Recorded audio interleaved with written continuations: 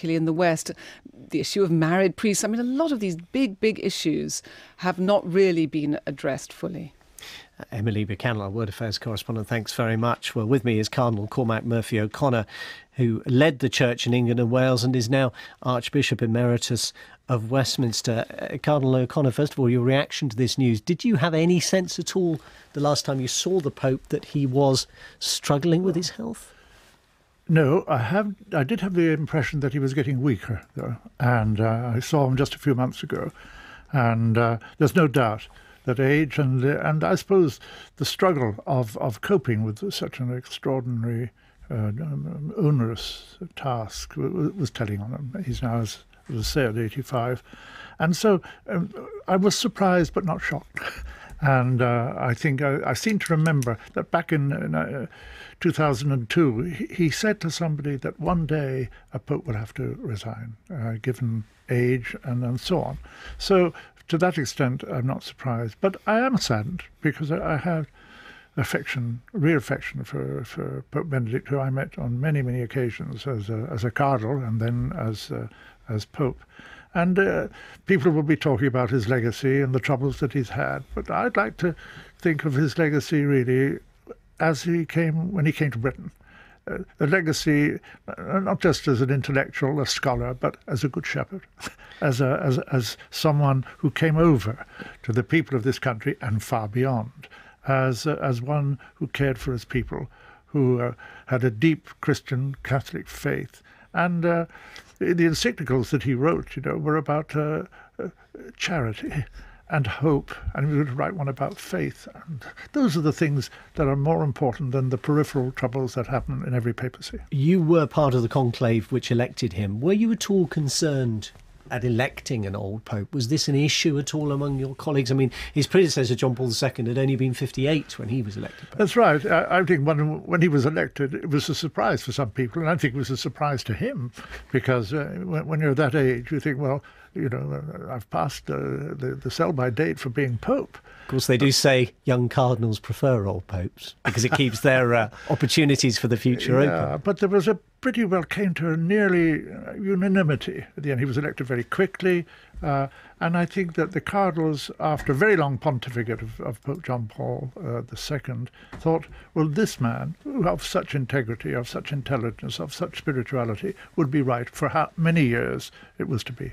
You will, as Emily alluded to, known that John Paul's health was deteriorating for a long period. Do you think, having witnessed that may have played a part in Benedict making his decision now, rather than perhaps leaving it and seeing if he could hold out for a longer period and remain an active pontiff? Well, I can't say that because I don't really know, but I wouldn't have been surprised, because I know the last few years of Pope John Paul's pontificate were very difficult ones. His health was in grave decline, and it was just a question, really, how long could he go on? Could it be a useful precedent in that sense, that, that this should be a job that people can feel that they can give up if they no longer feel up to it? Well, I think in that sense, I think it's a precedent, because there are only 2 or 3 other popes who've resigned. And that goes back hundreds of years.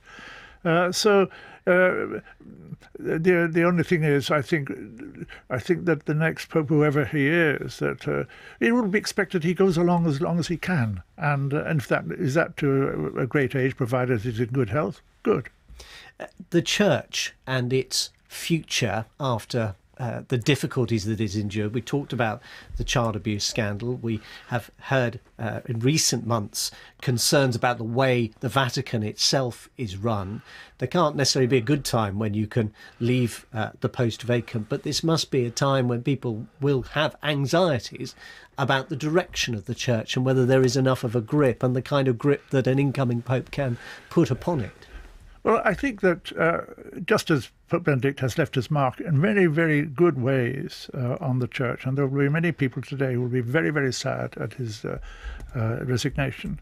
At the same time, when the cardinals go out, as I will be with them for the 10 days before the electors go into elect. You can't vote. You're too old to vote now. So over 80, you don't vote. Right. But I will be there with the other cardinals discussing. So there won't be a UK vote, as it were. No. Well, the Cardinal Archbishop of Edinburgh will be there, but sadly there won't be anybody voting from from England or Wales. But I'm glad to be able to be there to actually say what I want to say about the church and about its needs.